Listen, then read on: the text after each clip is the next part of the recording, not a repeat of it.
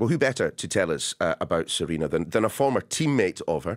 Jeanet van der Laan joins us, formerly a Dutch player, now currently a politician. Jeanet, it's wonderful to have you on the Sky News Daily podcast. We have various different styles when it comes to football. The Alex Ferguson kind of hairdryer treatment, you know, shouting to get the job done. And there are those that take the players with them. Where did she fall on that particular spectrum? Well, maybe in between. At first, she was the player, and she's really spicy. We all know that because she's a real winner.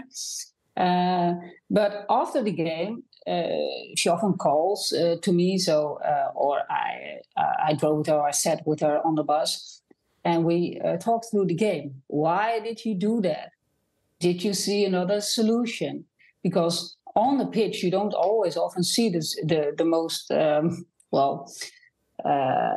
solution you actually wanted to give. Serena talked me through the solutions after the games, and we tried to get that on the pitch when we trained during the week. So she's on the field spicy, as you may expect of a captain, but off the field she tried to just how do you explain the game and try to see you in other solutions? Always with just one goal, scoring goals and getting us the championship. Was it all about the winning then for her? Well, it starts with pleasure. It's her passion. It's my passion, and she made her job out of her passion. So it starts with passion and pleasure, but for her and for me, it's a combination, because winning is also part of our passion. Just watching the way in which she has interacted with the England players, you know, at the World Cup, there is a genuine joy, it feels to me, that she has been taking, not just in the success on the pitch, but in the team that she has assembled. I mean, would you agree with that? I agree with you. Yes. You see the joy, you see the sparkle at the players, and I also noticed that with the Dutch national squad when she was our coach and brought us the success. You have to have a sparkle to be a great winner, because otherwise, why would you train so hard? Why would you put all the effort on winning if you don't like it? Tell me about. She's an open and transparent person, and she expects something. She expects the best all the time, but I think it goes well together. She's a very warm person. She knows the private situation of her players. She's just very interested. But those are two different things. When you have to do your job, when you have to get on the pitch, well, you better do it right, because she is brave enough to make some tough decisions. When someone is your leader or your boss or your coach, you just want to have some confidence. And I don't think Sarina minds people making mistakes.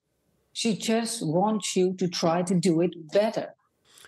Where would you rank her in terms of managers, coaches that the game has seen? And I'm not restricting this to women here. I mean, pretty clearly, she has a footballing brain like very, very few people on this planet. Mm-hmm.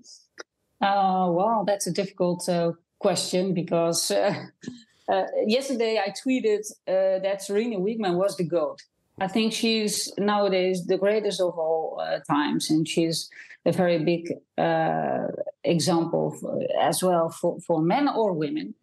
So I do not really want to compare her with someone else. She's outstanding, and I think nowadays she's far beyond all the other. Jeanet, from what you've been telling us, pretty clearly Sarina believes that she's going to win the World Cup this weekend. Do you think she can do it? Absolutely. Do you think she can do it? Because as you say, Spain, they are an incredible side, with perhaps the best player in the world as well right now. Yes, I think they have the best player in the world. Well, maybe players, but England has Sarina.